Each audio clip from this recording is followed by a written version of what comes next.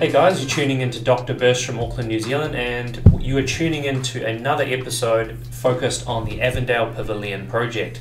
On this month's episode, we have a special guest with us. We have Gasp from RFC. Welcome, man. G'day.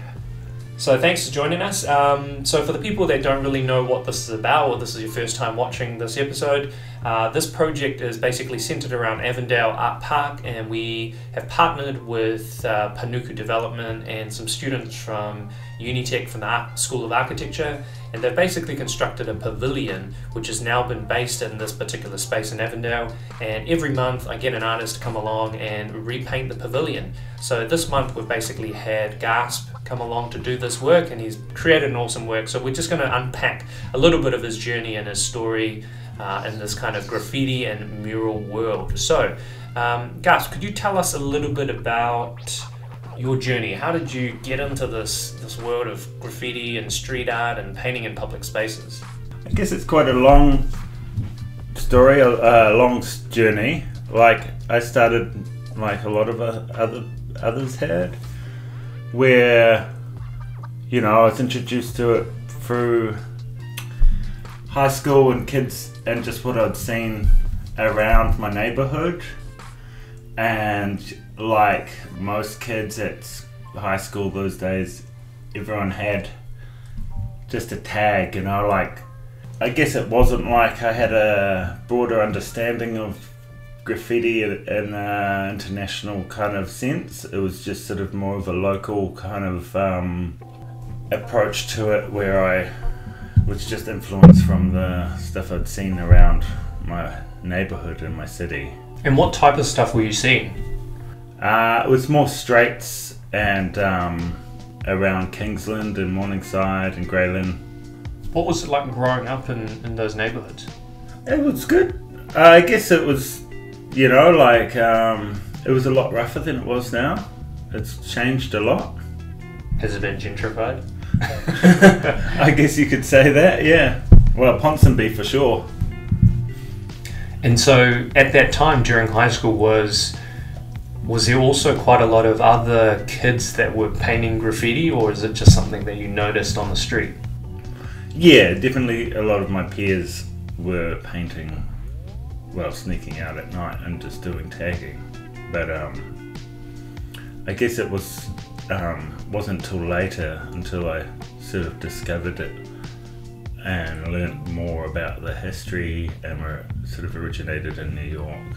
Just sort of gaining more understanding of the culture and becoming more infatuated with it, and on I guess a deeper level. And did your parents know that you were sneaking out painting graffiti at that time? Yes, my mum knew, but she wasn't too happy about that, no. How old were you again? About 13. 13, wow. So this is before high school, kind of, almost. Yeah, just at the start of high school, when I was just kind of, you know, just hanging out with mates and just sort of getting into it from I guess it was the style around was more influenced from, you know, LA, like movies like Colours and stuff like that, as that's where the sort of style of the lettering came from. But, you know, it's more of an Auckland thing, like I guess the KOAs and Bonus was like an influence on me at the first instance. But obviously it's moved on later to a more sort of a graph thing rather than just a tagging. And do you think that at that time, when you kind of first started getting into graffiti, was it something that you kind of got into on your own, or did you have a peer or like a friend or something like that, you know, that was like your partner in crime almost?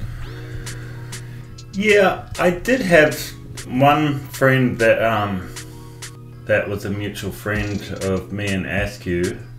That's sort of how I started getting into that, you know, tagging.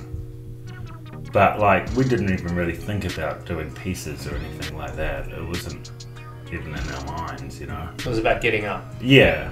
Well, it wasn't even about getting up. It was just having your name around, like it was just having our name that you could put up, you know. It wasn't like we didn't even think about it that in depth, like we had to go all city or anything. We didn't even think about that. It was just having a go. Have you ever had that kind of mindset of needing to go all city? And because that's always been like a really big, I think, attitude, you know, coming from say like New York or something, like, oh, you got to be all city. And do you think that ever came into your frame of mind? I'm not sure about all city, but like later on it was more of a local thing rather than all city. But yeah, I did have that mind frame at one point, but it was later from when I first sort of discovered it. At what point, or what was the thing that kind of set you on this path to start painting things like pieces and things like that, more colourful stuff? Well, again, it was like when I first started, that was a separate thing, and then I was always interested in art, so it was like I'd rediscovered it, you know, because like I kind of left it alone because it was just trouble, and I didn't want to you know get into too much trouble. Then later I rediscovered it and sort of found you know, a copy of Subway Art or something, and just, you know, it reignited the whole thing. It was kind of like that first thing of the kind of gangbanger kind of style. My other friends, who weren't really gangster or anything, they were just, we listened to, you know, Nirvana and Beastie Boys and stuff, and just, you know, hung out as teens skateboarding. We actually kind of took the piss out of the gangster thing, and I had friends that had tags like Special K and Mullet and stuff like that. That was more just mocking the whole thing, and then it wasn't until after that, until me and my friend Sens had taken it a bit more, I don't know, seriously, or I'm not sure if you want to say seriously, but just a bit more into like the actual culture of graffiti that originated in New York. So tell me a little bit about your main kind of writing partner at that time. You mentioned Sens. Yeah. Is he quite a pivotal person in this journey of yours? Well, I feel like I sort of started off on my own, you know, and then it wasn't until a little bit after that, you know, I sort of teamed up with Sens, and he had a lot of drive and wanted to paint a lot, and we're kind of in competition with each other, which sort of made us both grow a lot and just push each other to get busy, you know, and do a lot of stuff. I know that you're also repping a crew called RFC. Could you tell me a little bit about the background of that? Because I remember in the 2000s going through Disrupt and seeing, you know, a lot of RFC stuff, and, you know, seeing all of the members and that. How did that crew form? Again, it was just me and Sens. We'd been painting together for a while, just basically learning how to do a throw up and around our local neighborhood, you know. Are you guys the founding members? Yeah. You know, we decided we needed a crew. It was just the two of us, but we decided we needed a crew to put up. I don't know, we were running from cars that were passing, so we wouldn't get spotted, and the original meaning was running for critics. And then later we had younger members like Deos and Vino, and then it grew from there with Prompt, Kai's, Slope, and other members. Yeah, it sort of just grew from there. And so what do you think at that time, having a crew to kind of rep and be a part of, what did that kind of mean to you, and how did that affect your drive with graph? I guess it made me feel less like I was going out just doing it on my own, you know, and more like I had like a team, or made it more of a social thing rather than just a sort of antisocial thing. Yeah. For me, I guess, reflecting on like being part of crews, you know, throughout the whole of my kind of graph career, that always gave me a certain type of energy and motivation. Definitely, yeah. Did that do the same for you? Oh, absolutely, because you kind of you feel like you have a responsibility or some kind of a drive to represent for not only yourself but for your crew, and in a bit more of a less of a personal thing and more of a for the crew, you know. Has there ever been like a graph mentor that you've ever had, or has it always been building off, you know, the experiences and things with your crewmates? Before I started painting with Sens, I was painting with Riot, just like, you know, following his lead. He's got his own kind of outlook on graffiti, which is kind of separate from a lot of other people's, which was like, yeah, just go and do it, but he didn't really teach me anything. I just watched him in aura, you know. Could you tell me a little bit about Riot? Who is he? Riot was probably the most famous tagger from those times. What time in the were 90s? we talking? Yeah, like Is it 90s? 90s, yeah. And that's specific to Early 90s, yeah. Auckland or yeah, quite specific to Auckland, but like he'd been to Wellington and stuff as well. And so how did you meet him? Well, I met him through another guy who wrote Dal. It was around actually Herne Bay area when I'd actually bumped into Levi as well. We're actually backtracking a bit here. That's the era just in my graph journey where I was first kind of being introduced to the idea of going and do a throw up or something, you know. And so when you met Riot, did he instantly kind of take you under his wing, and I think we just influenced off each other, like, and yeah, it was just good to have someone else that was into it, and I'd already seen his work around, and I was like... So he was already kind of up at that point before he met you? Yeah, a lot, yeah. Wow. What was it like painting as a crew? Did you guys do many productions and things like that, or what was the kind of approach as a crew?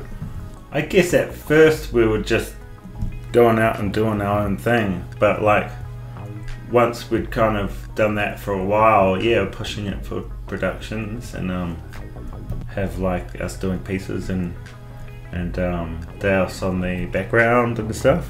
Mm.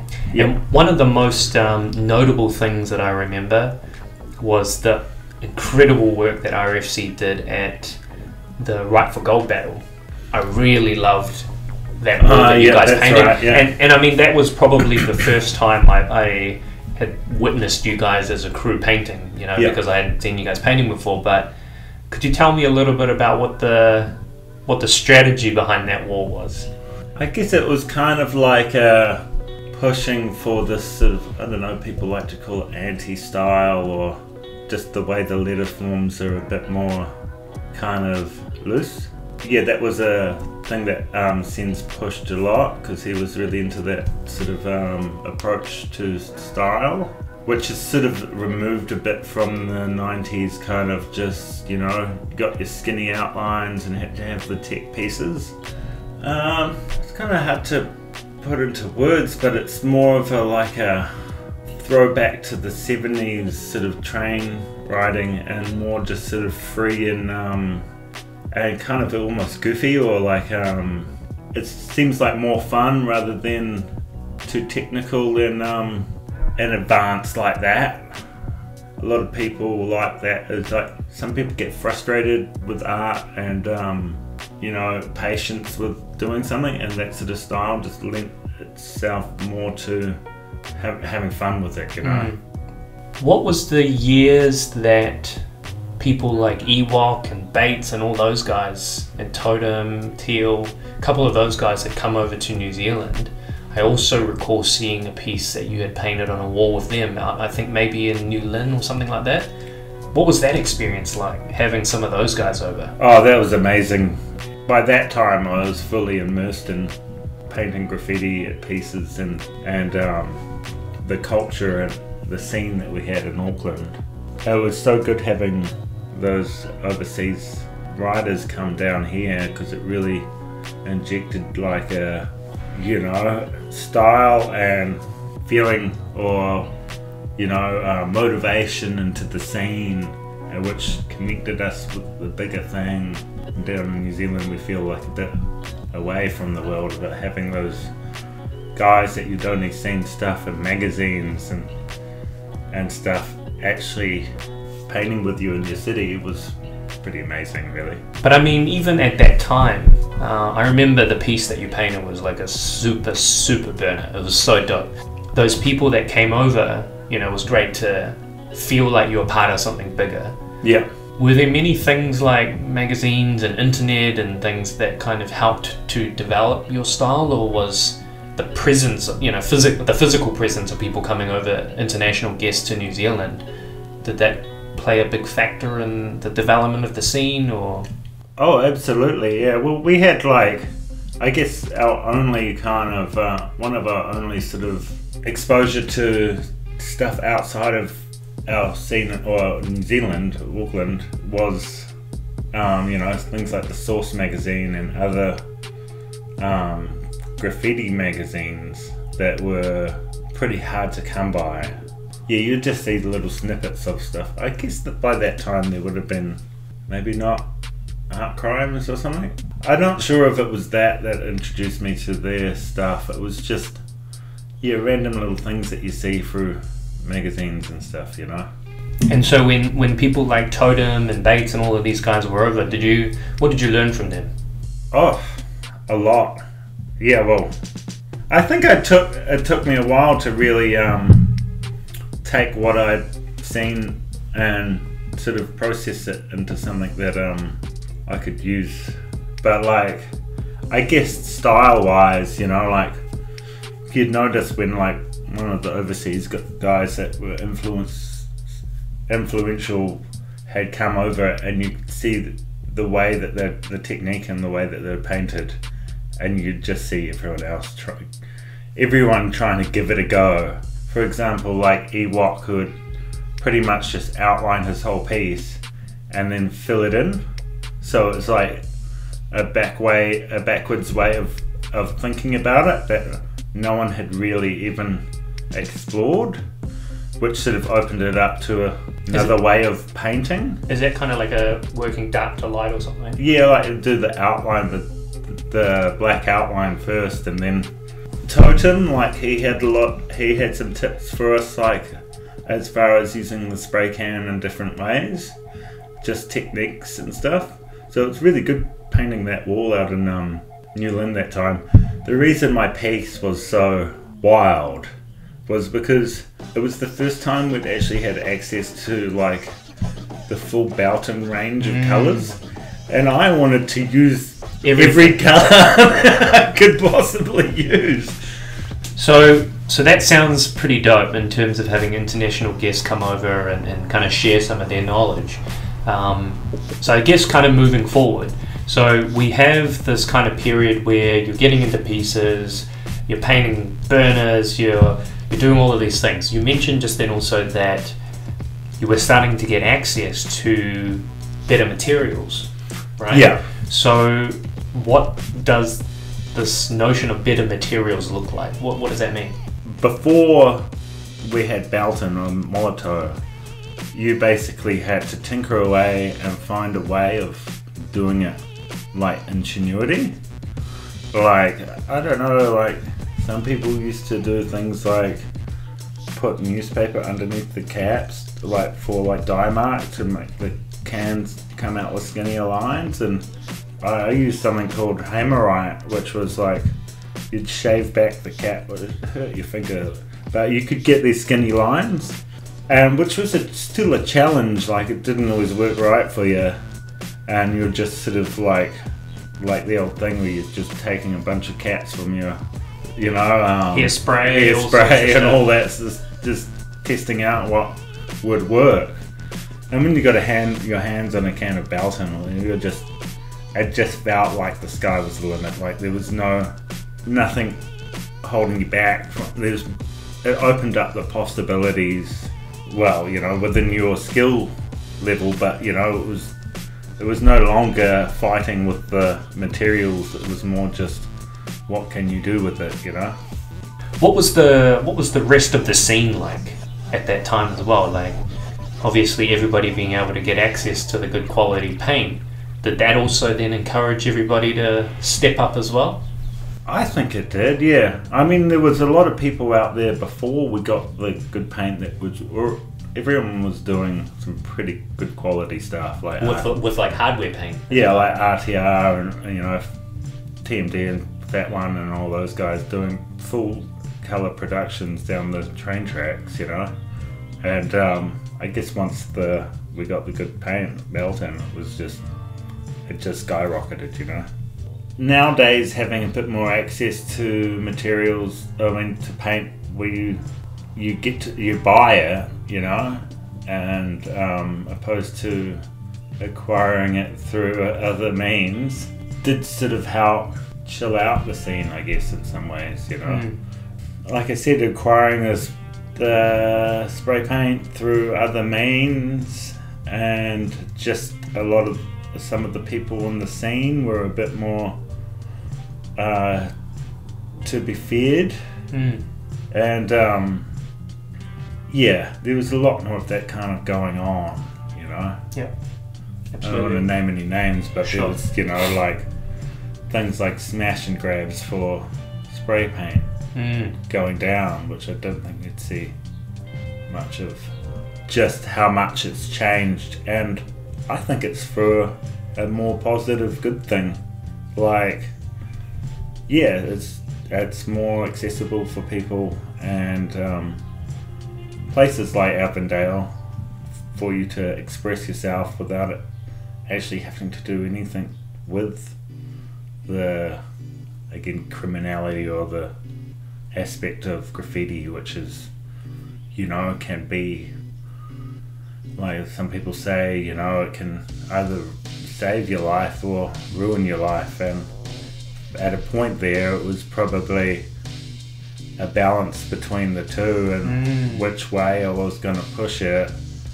If I'd kept on the way I was, I don't think it would have been good, but luckily I've always been interested in art, so, you know, at one point it kind of clicked that this graffiti thing wasn't just a sneaking out, being naughty at night, but actually had, you know, had merit to it. Yeah, and something that you could push even further into doing gallery shows and commission murals and stuff, you know.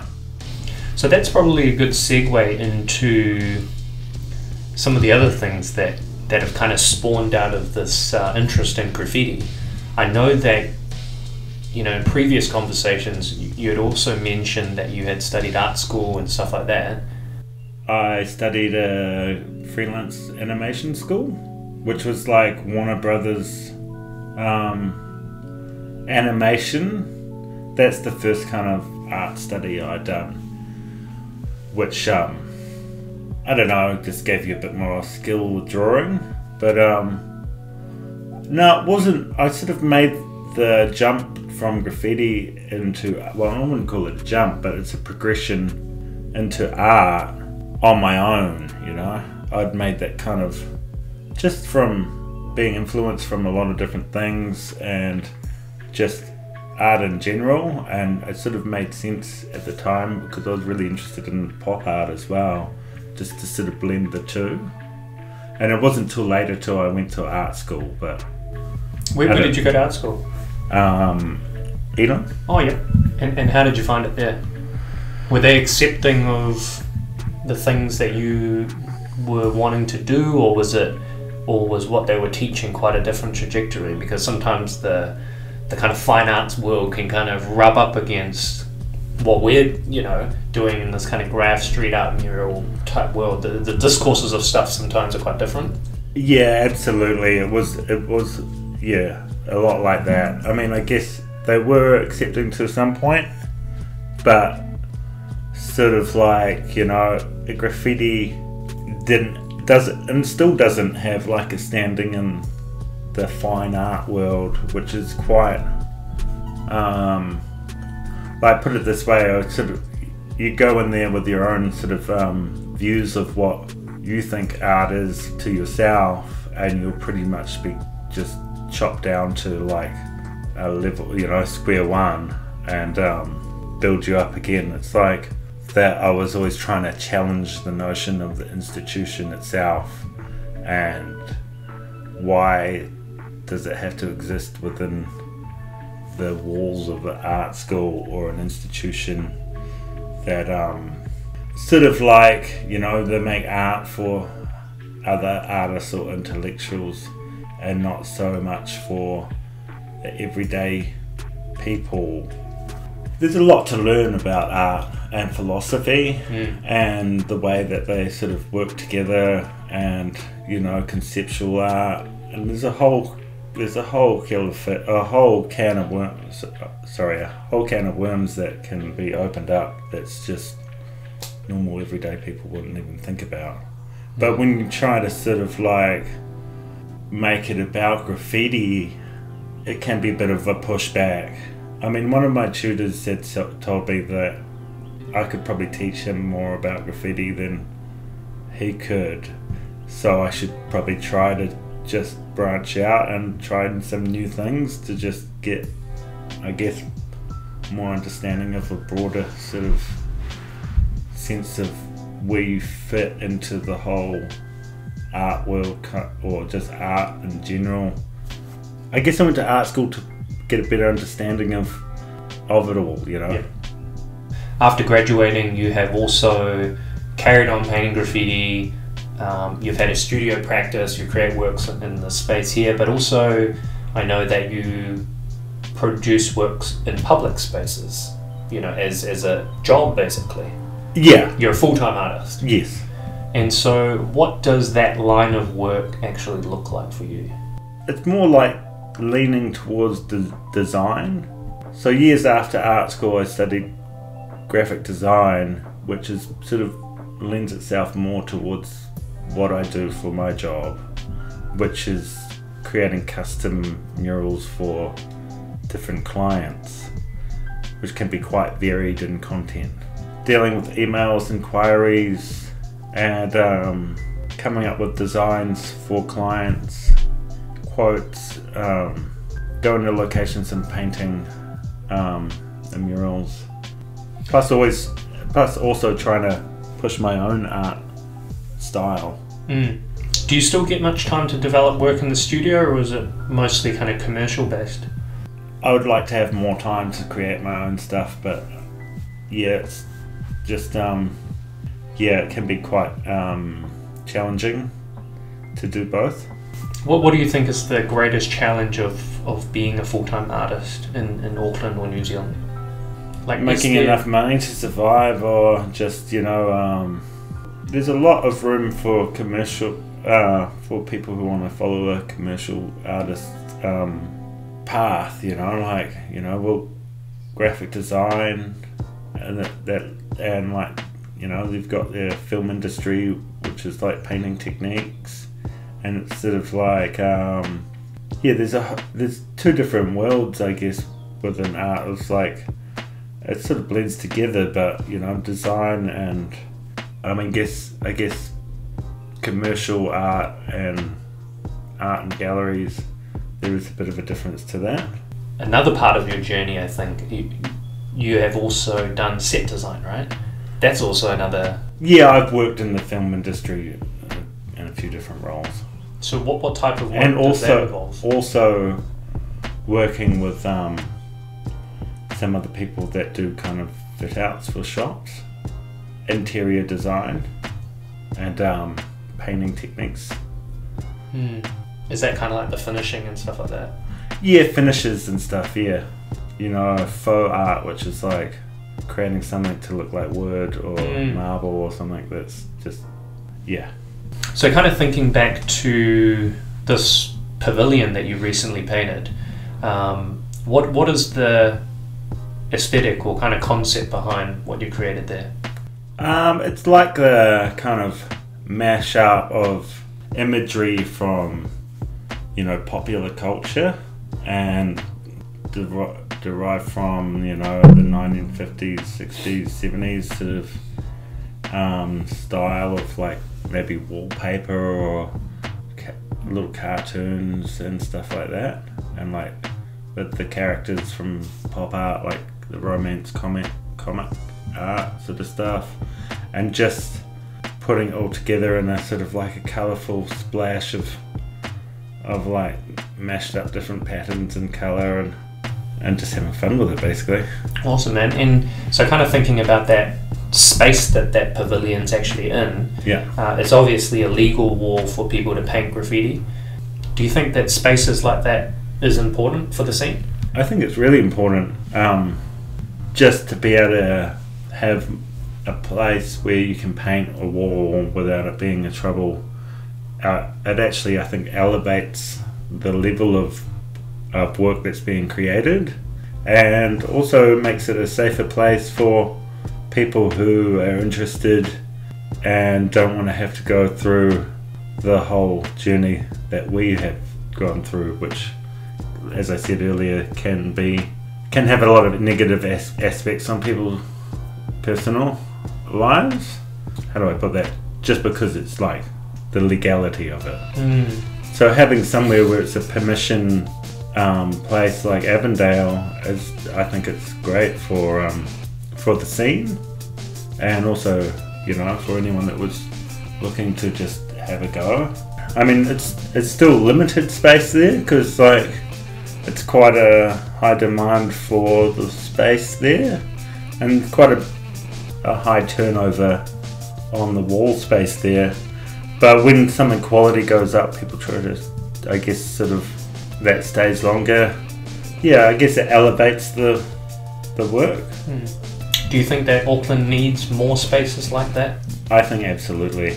Because I think that would be great, yeah. I think places like, you know, Melbourne or something with the laneways, that's, to me, is like a perfect example of a place that's adopted that culture of what artists do, and the council's turned it into like a tourist attraction. People do like street art tours and whatever, and you know, it's this kind of self-curated type space where people is just constantly adding work there, and people want to participate, people want to go check it out. Yeah, like Melbourne compared to Auckland, for the amount of places, if you just wanted to say, I want to go paint today with your friends, there's way more than There's a lot more. There's like millions more. I went over there and it was awesome, yeah. Yeah, that's wicked, man. Alright, so we might wrap it up there. Thank you so much, Gasp, for joining us for this episode and telling us a little bit of your backstory and where you're kind of up to at the moment with all your kind of mural work and stuff. So for all of our listeners, tune in for the next episode. The next episode for the Pavilion is going to feature myself, so I'm going to be updating the artwork. There's going to be a bit of a stop motion clip which kind of explains the process, but then also we're going to unpack the journey, the creative journey, with a bit of an extended real-time version. So thanks for tuning in. Make sure you like, subscribe, and look forward to sharing the next video with you in the coming month. Okay, thanks Bobby.